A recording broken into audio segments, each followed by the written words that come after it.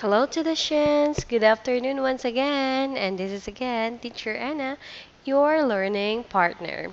So it looks like we have learned lesson number 12 in the previous week that is about reaction and relevance, critical theory, post-colonialism, and feminist theory. Now let's go to lesson number 13. So, lesson number 13 talks about interacting with our environment. So, we have the socio-environment system, the human ecology, and social medicine. So, let's go. Let's learn lesson number 13. So, in this lesson, guys, or at the end of the lesson, you are expected to first use this understanding of society's multi-dimensional character in analyzing socio-environmental issues and develop a critical perspective in understanding complex socio-environmental problems such as disasters using an interdisciplinary approach. So let's try to know more about this one, guys. It looks like here in our lesson we are going to analyze the socio-environmental issues. So as we are facing now because of the global warming, we have a lot of disasters like earthquake, uh, the typhoons, and a lot more. So let's try to use a critical perspective in understanding these complex socio-environmental problems. And then we are also going to use interdisciplinary approach. Now let's have the next one. So the first one, guys, is the socio-environmental system. So ano pala ang socio-environmental system? So ito yung perspective natin that seeks to understand and explain the dynamic and complex interaction of the natural environment. So ito yung natural environment natin or the place where we are residing. And then we have the what we call the demographic. So natural environment with the demographic. So meaning so kung unsaan ka ng ato, ano na to, number of people residing in that certain place, the economic, the political, the cultural, behavioral, legal, and development realities of society. So ito sila lahat, guys, ay magkaugnay. So 'di ba sa kanta palang daan, ang lahat ng bagay ay magkaugnay. So dito sa socio-environmental systems, it is really showing that everything and uh, every natural environment, the demographic, the economic, the political, the cultural, the behavioral, the legal, and development realities of society ay magkaugnay. So, just here in our example, so when you look at the picture, guys, you will see the land use, land or resource use or the land management. So, it means, guys, that here we are going to think what are we going to use, okay? So, here we are going to use the land management. So we have the environmental portion and the social portion. So when we say here the environmental portion, so we have the natural hazards. So yung mga uh, phenomena na binibigay sa atin ng natural hazards like for example typhoons, tsunamis, earthquakes. So yun yung mga natural hazards natin and a lot more. We also have the invasive species, the animal behavior.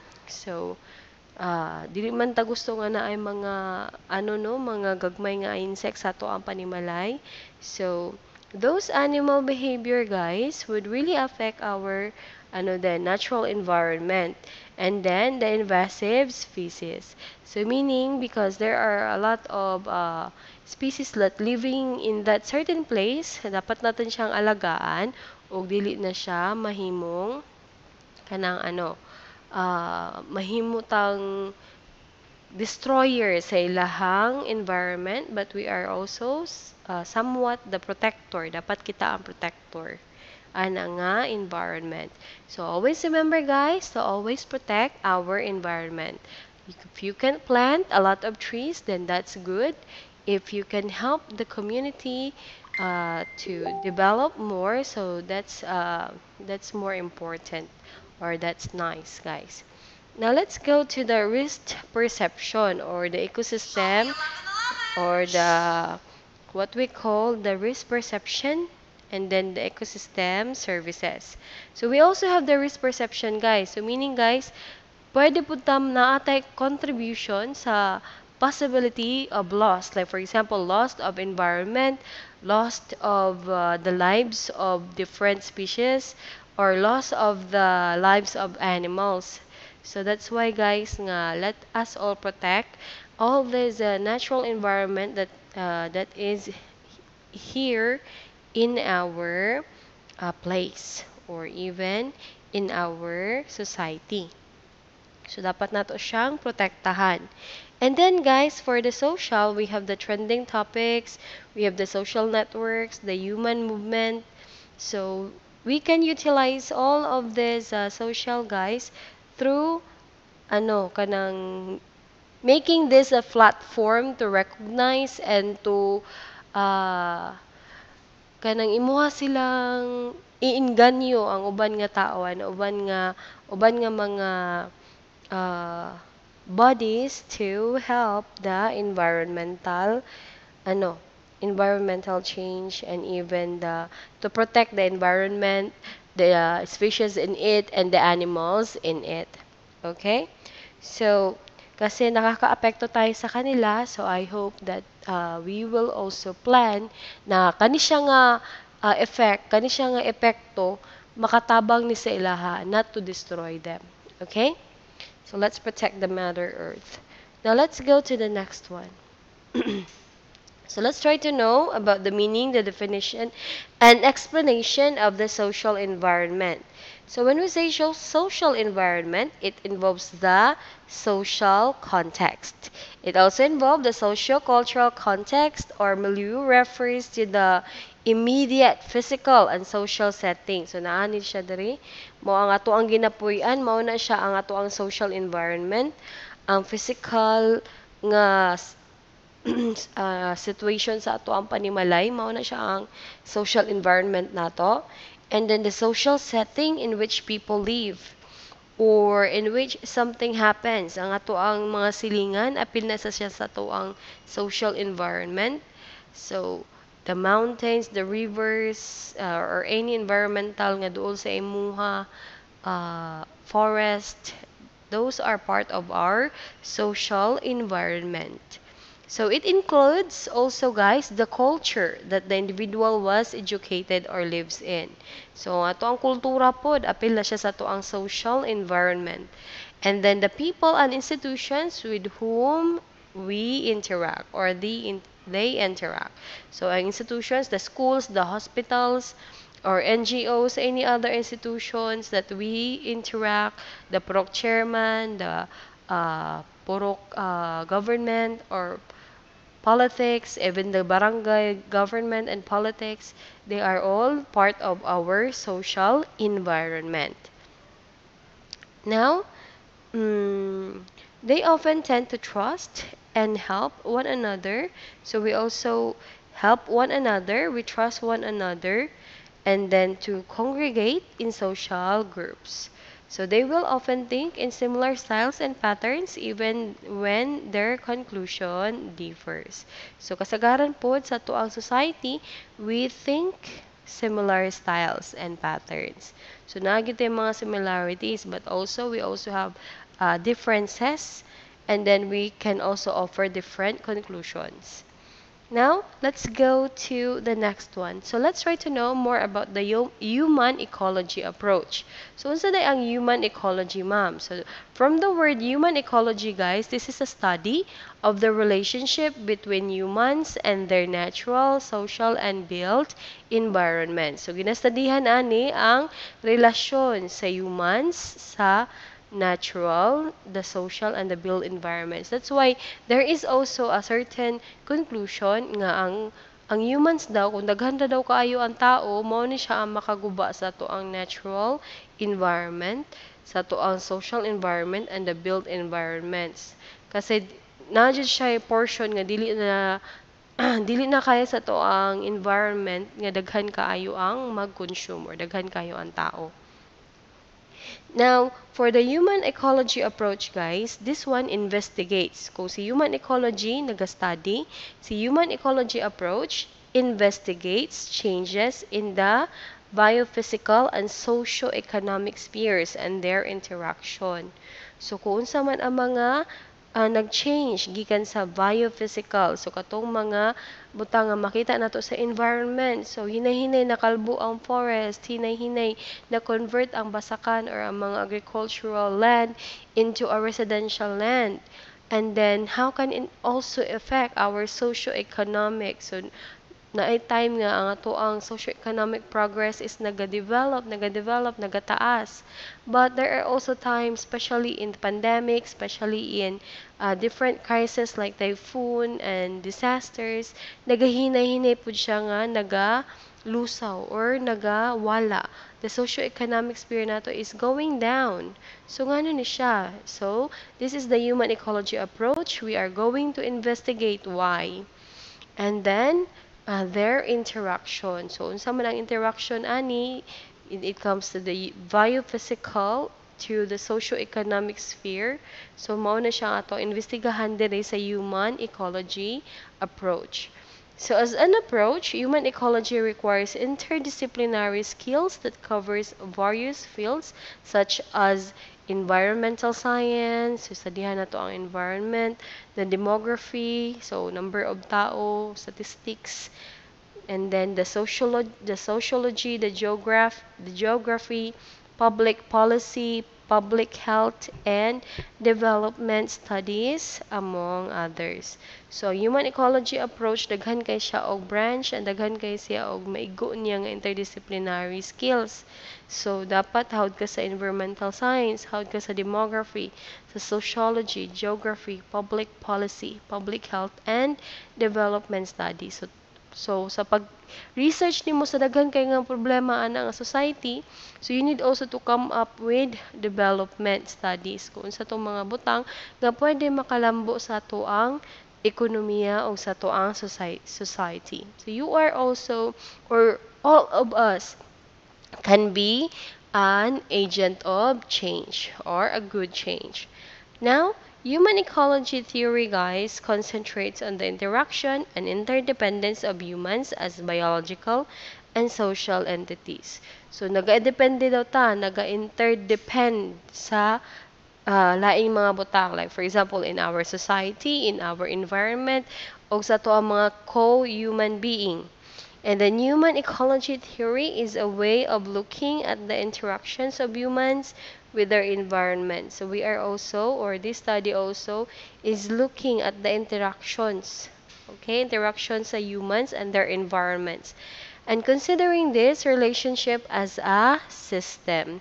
So dapat naging siya system. So always remember, guys, for us or in a society to grow more and to develop more, so you need to study it so that we will know the relationship is our environment versus the humans is not in a very good relationship. So, unsa ka ilang interaction? So, are we killing the environment or are we sustaining the environment? So, we need to do some actions regarding ana. Now, we also have the environments, guys, do not determine human behavior. So, ang kaano lang ana, kaya ang human, ma-determine na to ang environmental behavior. Pero sa environment, because their life is depending on air, water, so ang living thing ang mga plants and animals, but they can't or they doesn't have brain to determine human behavior. So that's why, but pose limitations and constraints. So, butang lang sila limitations and constraints, as well as possibilities and opportunities for families. So, kanitanan, the environment, the plants, the animals, they give us possibilities and opportunities to every family.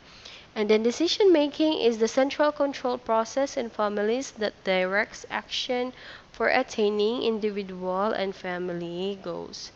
So always remember guys, so if we protect our environment, so it can also help us in a lot of ways. Pwede siya nga mo improve or mulago ang atong ekonomiya, mulago ang atong pamilya if we are protecting the environment. Now let's go to the social medicine. So social medicine, guys, can be defined as the study of man as a social being in his total environment. So unsaon sa social being nga makatabang sa environment. And then tungod po daw sa social being, naging complete ang environment. So, it also stands on two pillars, guys, which is the medicine and the sociology. So, the term social medicine, guys, was coined by Jules Guerin of France in 1848, who studied relation between social problems and general health. So, kasi sa social being daw, there are sometimes or there are some causes of the social being nga nakahatag siya og social problems. And then, si social being pod, uh, ano pod siya, because of the general health of the social being, daghan po kayo og mga environment ang naguba. Like for example, when you are studying about the diseases or even this pandemic crisis, so you are going to study differentiated plant nga makatabang man ni siya sa pagpuksa ani nga mga diseases or viruses. So in that way pod guys, we are destroying also our environment kasi dili lamang gud gamay atong kwaon. Like for example, the makahiya leaves, dili lang man gamay kay nga makahiya leaves ang imong gamiton ana sa imong experiment. So you need to use a lot of it. So that's why maybe if you just get it in a farm, so kinahanglan jud nimo daghan, or there are also tendencies nga mas dako pa imong consumption kaysa sa growth ana nga certain environmental products. So that's why guys, ang human daw is naa siya kanang ka na siya nahimo nga distraction sa environment. So that's why, so we need to control this distraction. We need to help the environment to grow first before we can use. Mura nang guna siya sa savings nga save before you spend. Kasi kapag naubos na siya, wala na jud kay laing kuan. That is also in the environment. So you need to grow it first, grow, grow, grow, grow, and then you need also to determine the certain percentage na pwede lang nimo magamit, and then kada pud siya nga certain percentage dapat na pud nimo na siya dungagan or imuha na pud siyang tamnan if it is trees. So ang kana lang ang problema no, because there are a lot of kanang illegal loggers nga wala sila kabaloon sa kaimportante ang ato ang environment.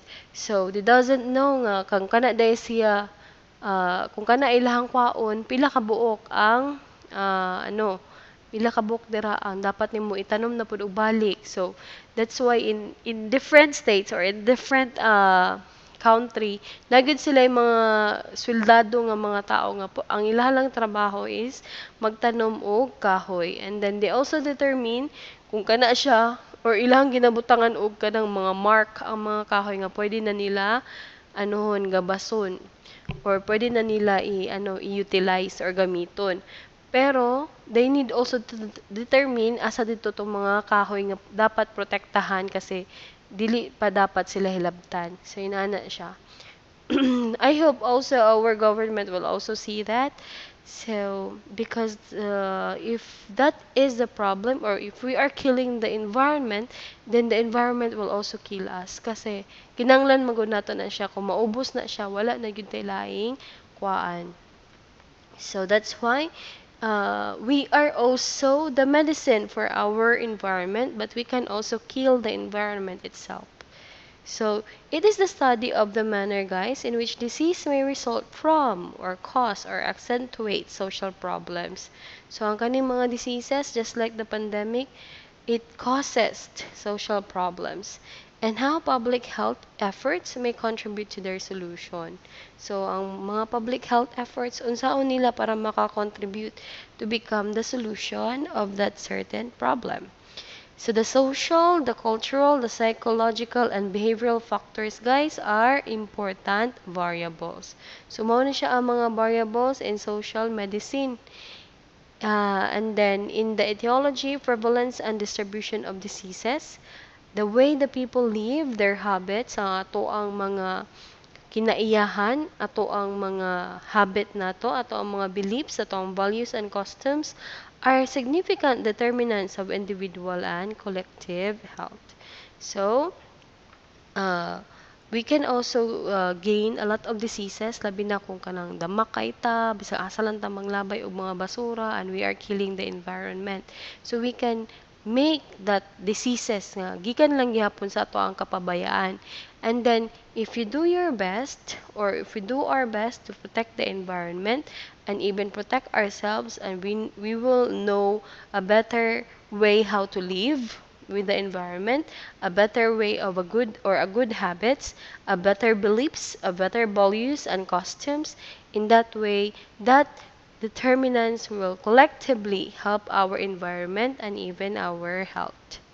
Okay? So I hope you learned a lot from our lesson today, guys. So today we learned about the social medicine, the human ecology approach, the social environment, and the socio-economic environmental systems.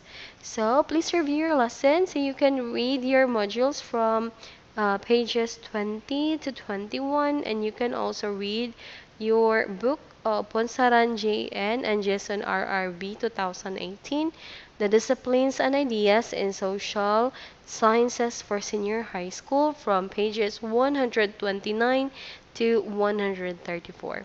So thank you so much for listening in this class. I hope you learned a lot from our lesson today. Always remember to protect our environment and do your best to be uh, a good change agent in our environment and even in the society and the nation at large. So thank you so much. Have a great day and always do your best. Do your best for your assessments, and always remember to make your parents proud. Have a great day, traditions. See you.